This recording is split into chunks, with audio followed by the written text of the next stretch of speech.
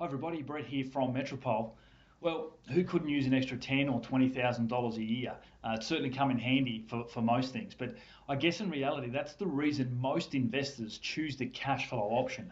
And I think is a real trap at the moment. There's a real danger around those cash flow assets at the moment. Higher cash flow generally equates to higher risks, and to compensate for that, there's a greater return. So, three things I'm seeing at the moment in strategies I'm seeing at the moment that are in trouble. The first one is the Airbnb concept of buying a great property in maybe a good location or a beachside suburb, somewhere where you can get a great rental yield because people are only going to rent for 2 or 3 nights, perhaps. Those type of properties are really struggling to keep up at the moment with the borders closed, not only to international but also to interstate guests as well. And demand has really dropped off a cliff for those kinds of properties, and we've actually seen those assets coming back into the normal rental market to secure a long-term tenant.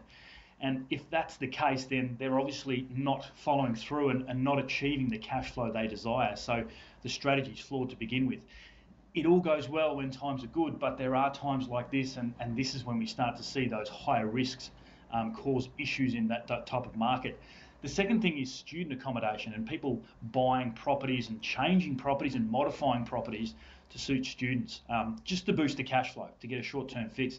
And there's a real issue with that at the moment also, because overseas students and national students are really not coming to our shores for accommodation because the universities are closed, and there's border closures and things like that. So those types of properties are really struggling also because the average person does not want to rent those properties. So it's difficult for them to get back into that main tenant space because the properties have been changed and modified for students. So there's some real issues in those types of cash flow investments at the moment, and also with those dual occupancies, which are often in new house and land areas where they're building these dual occupancy properties. The problem is in those areas, demand was quite low to begin with, but now with COVID and lockdowns, demand's actually fallen significantly lower. But there's still a high and abundance of supply in those areas, and there probably will be for the foreseeable future.